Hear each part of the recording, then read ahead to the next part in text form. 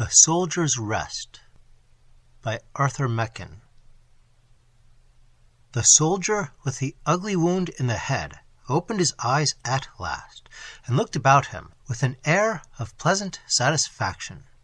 He still felt drowsy and dazed with some fierce experience through which he had passed, but so far he could not recollect much about it.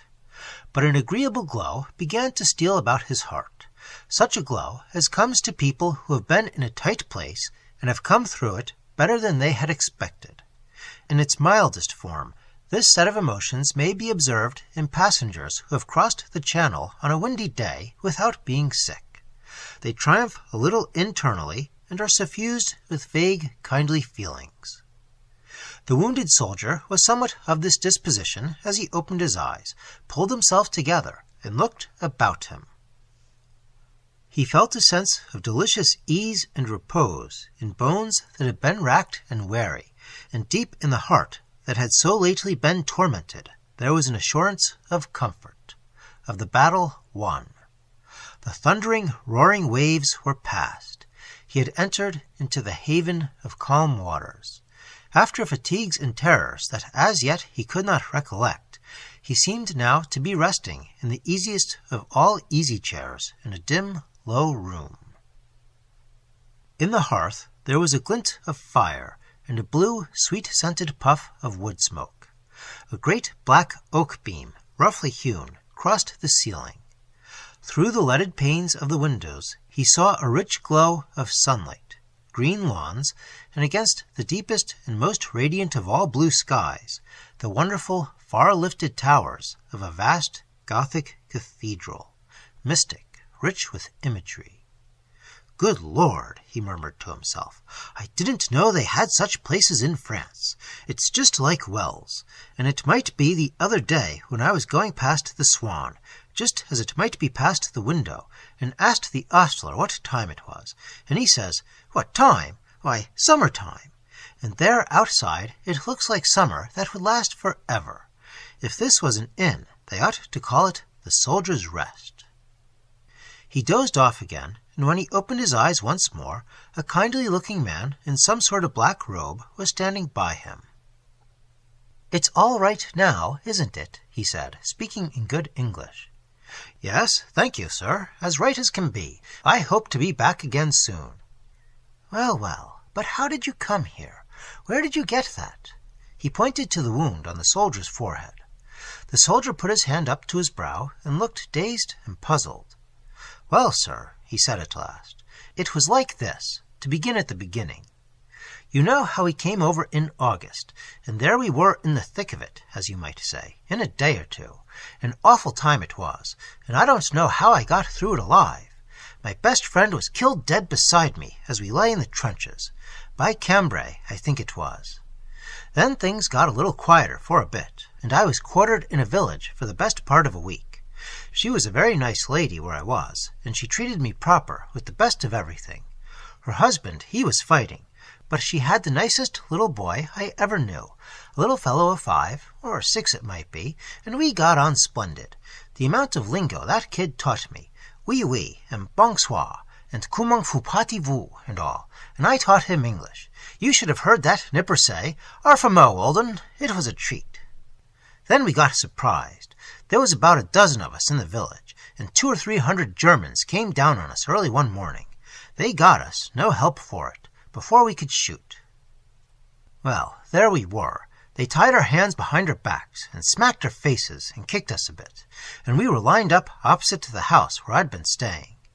And then that poor little chap broke away from his mother, and he ran out and saw one of the Boches, as we call them, fetch me one over the jaw with his clenched fist. Oh dear, he might have done it a dozen times if only that little child hadn't seen him.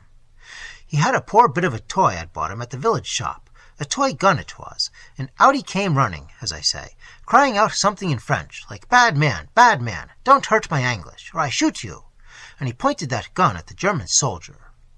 That German, he took his bayonet, and he drove it right through the poor little chap's throat."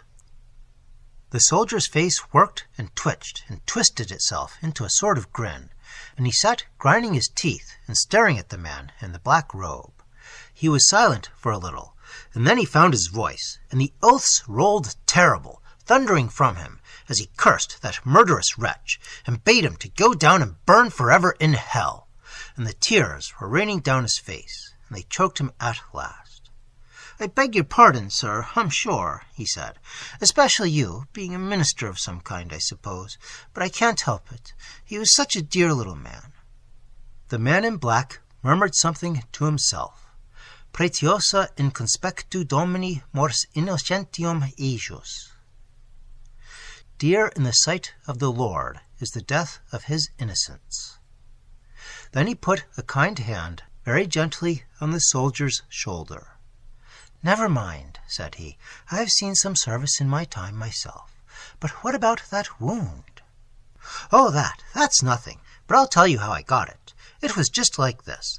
The Germans had us fair, as I tell you, and they shut us up in a barn in the village, just flung us on the ground and left us to starve, seemingly. They barred up the big door of the barn and put a sentry there and thought we were all right. There were sort of slits, like very narrow windows, in one of the walls, and on the second day it was, I was looking out of those slits down the street, and I could see those German devils were up to mischief. They were planting their machine guns everywhere handy where an ordinary man coming up the street would never see them. But I see them, and I see the infantry lining up behind the garden walls. Then I had a sort of notion of what was coming, and presently, sure enough, I could hear some of our chaps singing, 'Hullo, hullo, hullo,' in the distance, and I say to myself, 'Not this time!' So I looked about me, and I found a hole under the wall, a kind of a drain, I should think it was, and I found I could just squeeze through it, and I got out and crept round, and away I goes, running down the street, yelling for all I was worth, just as our chaps were getting round the corner at the bottom. Bang, bang went the guns, behind me and in front of me and on each side of me, and then, bash! Something hit me on the head, and over I went, and I don't remember anything more till I woke up here just now." The soldier lay back in his chair and closed his eyes for a moment. When he opened them, he saw that there were other people in the room besides the minister in the black robes. One was a man in a big black cloak. He had a grim old face and a great beaky nose. He shook the soldier by the hand. "By God, sir," he said, "you're a credit to the British Army. You're a damned fine soldier and a good man, and by God, I'm proud to shake hands with you." And then someone came out of the shadow, someone in queer clothes, such as the soldier had seen worn by the heralds when he had been on duty at the opening of Parliament by the King. "Now, by Corpus Domini," said the man, "of all knights ye be noblest and gentlest, and ye be of fairest report, and now ye be a brother of the noblest brotherhood that ever was since this world's beginning, since ye have yielded dear life for your friends' sake." The soldier did not understand what the man was saying to him. There were others, too, in strange dresses, who came and spoke to him. Some spoke in what sounded like French. He could not make it out, but he knew that they all spoke kindly and praised him. "What does it all mean?" he said to the minister. "What are they talking about? They don't think I let down my pals." "Drink this," said the minister, and he handed the soldier a great silver cup, brimming with wine. The soldier took a deep draught, and in that moment all his sorrows passed from him. "What is it?" he asked. "Vin novo du royaume," said the minister. "New wine of the kingdom, you call it." And then he bent down and murmured in the soldier's ear. "What?" said the wounded man. "The place they used to tell us about in Sunday school, with such drink and such joy." His voice was hushed, for as he looked at the minister, the fashion of his vesture had changed. The black robe seemed to melt away from him. He was all in armor, if armor be made of starlight, of the rose of dawn, and of sunset fires, and he lifted up a great sword of flame. Full in the midst his cross of red, triumphant Michael brandished, and trampled the apostate's pride.